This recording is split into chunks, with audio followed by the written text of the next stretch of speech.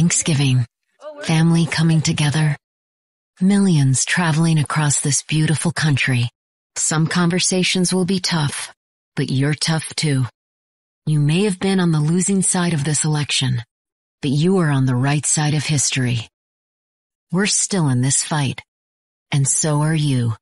You may not feel thankful this year, but America is still here, and still a nation of enormous blessings. Yes, we'll have to fight for her, but she'll always be worth fighting for. It won't be easy, but America is stronger than him, stronger than hate, bigger than one election. So this week, let's give thanks, and next week, let's give them hell. Happy Thanksgiving to each and everyone who is watching this video. This is a time of coming together. This is a time of Thanksgiving. Yes, I know we have political differences. I know we don't agree on candidates. We don't agree on policies. But at least this day, we should be thankful. At least in your life, you might have something thankful too. Good afternoon. This message is for those that continue to DM and comment saying they're going home for the holidays. They don't know if they can be around their family. They need my sassiness, my encouragement, my empowerment. Come here, let me talk to you all. And hear me when I say this. Lean in. Fuck them people.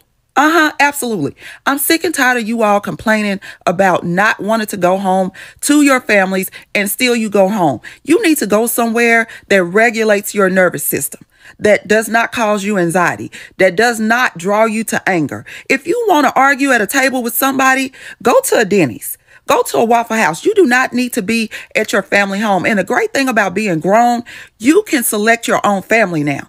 You do not have to go there. Okay? If you don't want to sit next to Uncle Ben's creepy ass, you don't have to. Do you hear me? If you don't want to talk to Miss Nancy about the latest political climate, you don't have to. You all keep putting yourselves in these situations and you just don't have to. I want you to find somewhere else to go. Okay? Listen to me, college students. If you feel like I have to go home because these are people that are paying my bills while I'm out. Okay, then you need to stay in your room. Okay, you don't have to be forced to be around these people. I'm not sure why you all don't understand that you don't have to be in situations you don't want to be in. Okay, and if they want to get all Christian-like on you, tell them you're being like Jesus. Flip over the table and walk out. I'm sick and I'm tired. Fuck them people. Go somewhere else. Go where you are celebrated and not just tolerated. She's advising us to go where we are celebrated. So you not associate with people who voted against your right. So if that is how you think, I don't know. I'm not here to decide on your side. You're the one to decide what to do. But there is a lot of ideas. There is a lot of advices. You and your heart, you're the one to choose what to do. But apart from all the things, we still have to be thankful. I want you to listen to this very sad story. I saw this story and then it made me sad, very sad. Please watch this story. My fear is that I'll get deported to a country that I don't know.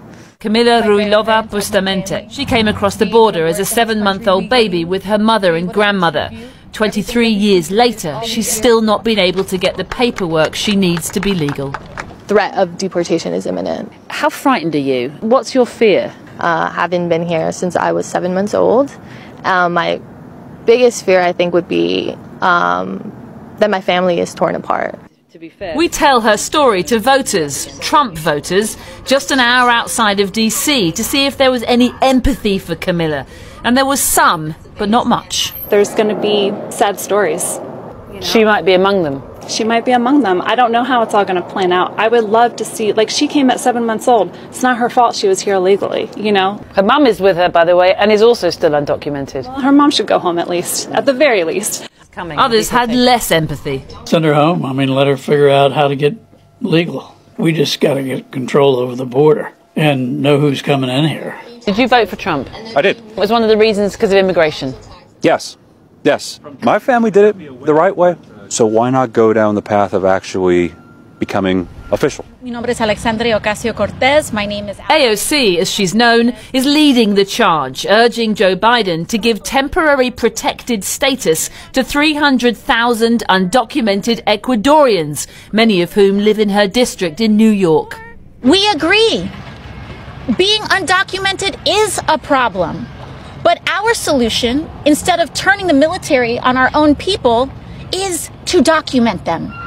To document the undocumented. Not so simple. The Immigration Office told us it has nearly 7.8 million immigration cases currently on its books, while other estimates put the total number of undocumented migrants at over 13 million people, a number that's risen sharply under President Biden. And officials told us there are more than 600,000 migrants with either criminal convictions or pending criminal charges. And MAGA family, I don't want to spend Thanksgiving alone. Is there please anyone I could spend Thanksgiving with? I have no family, so I would love to spend Thanksgiving with somebody. Please, thank you. Yeah, it's a time of coming together. It's a time of at least supporting those people that are in trouble, supporting those people that have been disowned by their family. It is a time to do so. Now, this is a message from the president, from the coming president. We're very blessed to call this nation our home, and that's what America is. It is our home. It's where we raise our families, care for our loved ones, look out for our neighbors, and live out our dreams. It's my prayer that on this Thanksgiving, we begin to heal our divisions and move forward as one country, strengthened by shared purpose and very, very common resolve. In declaring this national holiday, President Lincoln called upon Americans to speak with one voice and one heart. That's just what we have to do. We've just finished a long and bruising political campaign. Emotions are raw and tensions just don't heal overnight. It doesn't go quickly, unfortunately. But we have before us the chance now to make history together, to bring real change to Washington, real safety to our cities, and real prosperity to our communities, including our inner cities. So important to me and so important to our country. But to succeed, we must enlist the effort of our entire nation. This historic political campaign is now over, but now begins a great national campaign to rebuild our country and to restore the full promise of America for all of our people. I'm asking you to join me in this effort. It's time to restore the bonds of trust between citizens, because when America is unified, there is nothing beyond our reach, and I mean absolutely nothing. Let us give thanks for all that we have, and let us boldly face the exciting new frontiers that lie ahead. Thank you, God bless you, and God bless America. Those are sweet words to some people, but others, it's like pepper, it's like chili you are putting in their mouth. It's paining them right now because what they're expecting to happen to them starting the next year. Now, this lady have refused to invite the family. So am I the asshole for telling my pregnant cousin that she's not invited to my house for Thanksgiving? And I know just based off the question, it sounds like, yes, you're the asshole, but let me give y'all some context. So most of my family still lives in New York. We live down here in Georgia. So because everyone is living their lives, doing their own thing, we don't really get to spend a lot of time together. So I decided this year I'm going to host Thanksgiving. Everybody's going to come down to my house. It's going to be great. Everybody's like, yeah, cool. They're in, right? Sounds great. Last night, I'm on the phone with my grandmother, and she's like, oh, by the way, I don't think I can make it to Thanksgiving. And I'm like, why not? And she's like, well, because if your cousin goes into labor, I don't want her to be here by herself. And I'm like, all right, cool. That makes sense. While I'm on the phone with my grandmother, said cousin calls. So I was like, all right, I'm going to talk to you later. I'm going to go talk to her. A little bit of background on my cousin. She is, she is 19. This is her first pregnancy. Now, even though she is biologically my cousin, her mother and I grew up like sisters. So I've always been like a second mother to her. So we have a very close relationship. So we're talking, you know, she's complaining about pregnancy and all that stuff. And I was like, oh, by the way, my grandmother is not coming to Thanksgiving because of you. And she's like, what are you talking about? So I explained to her, I was like, yeah, she said she would rather be up there with you, you know, in case you go into labor. She doesn't want you by yourself. And she goes, but I'm coming down for Thanksgiving. And I'm like, no, you're not. And she was like, what are you talking about? I'm like, baby girl, your due date is November 27th. Thanksgiving is November 23rd. You are not traveling 800 miles at 9 months pregnant. She was like, yeah, I'm coming.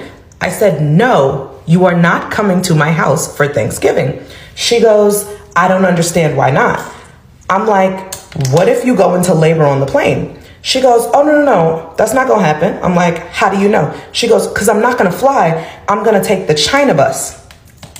For those of you who don't know, the China bus is a budget coach bus that runs from Chinatown in New York City all the way down to Florida, I believe.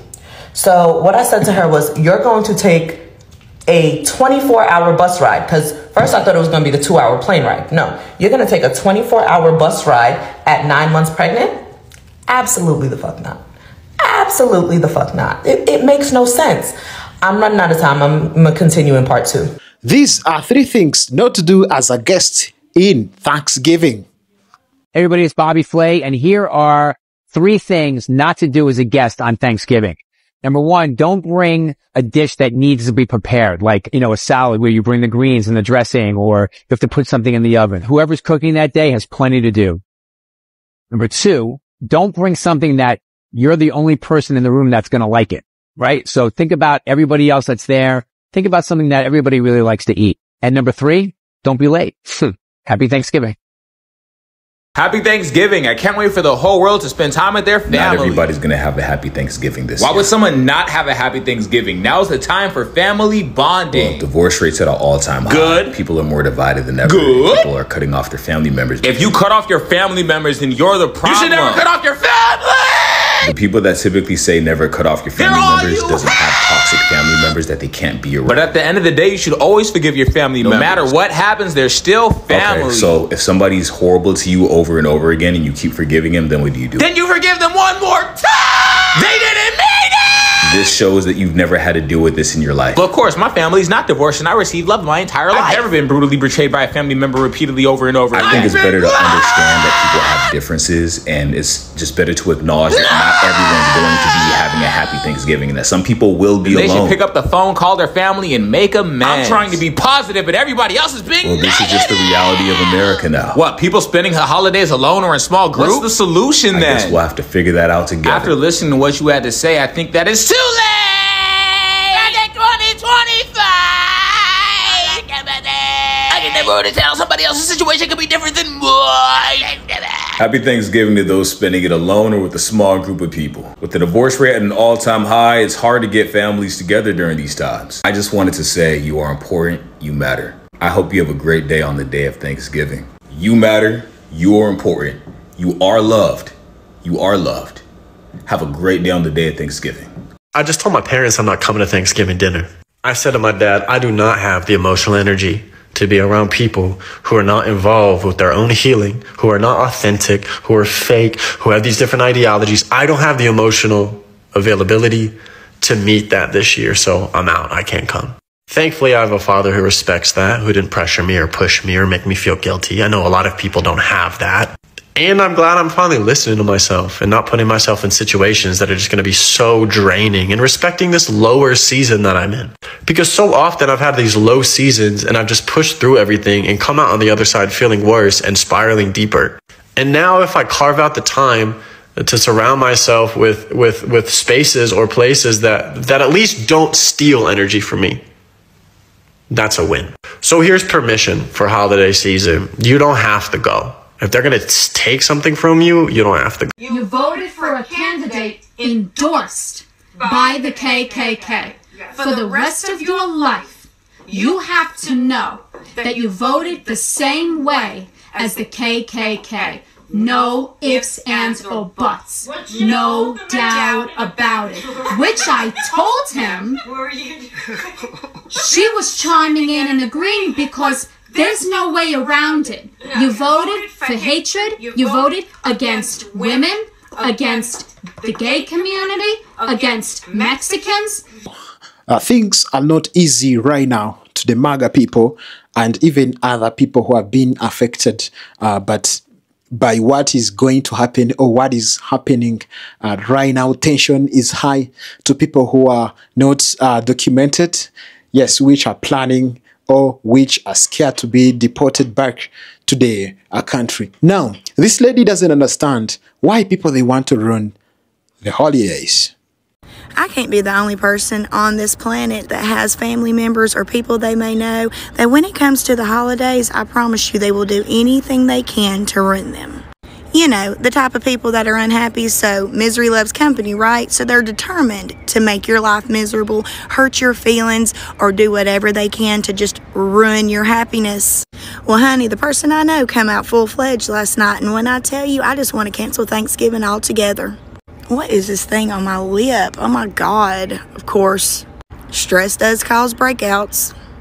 I have been so excited for the holidays this year. I'm excited about Thanksgiving. I could not wait to start cooking. I've been cleaning my house. I've got people coming over. And now I just don't even care.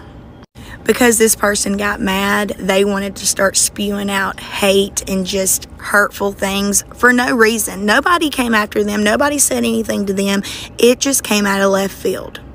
I've been up all night, angry, upset, crying. I mean, if you can't tell, I look like crap, but I just want to cancel the holidays. I'm over it.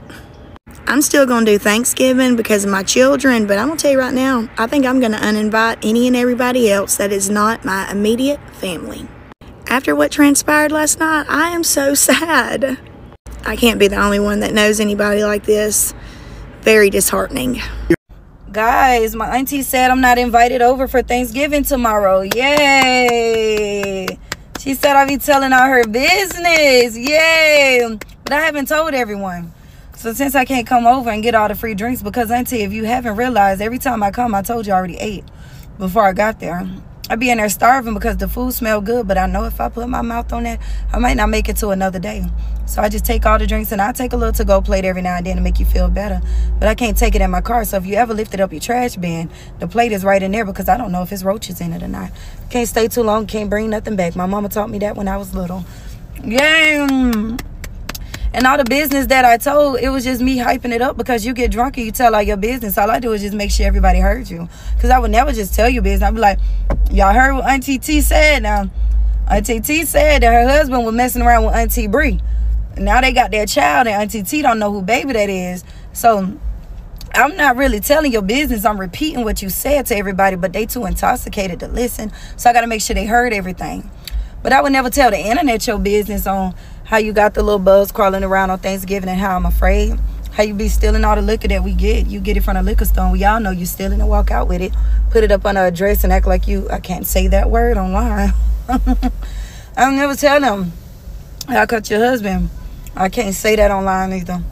I shouldn't say that online. And I never tell them how you got kicked out of your house because you couldn't pay rent for 3 months because you wanted to go to the casino all 3 months. And then you done sat there, can't take care of my little cousins because you sitting there spending all your money. Like, I would never say that because going to your Thanksgiving dinner is never that deep, but I am missing out on some liquor. And I don't really like that because that's my favorite place to go when I'm ready to drink because everything is free.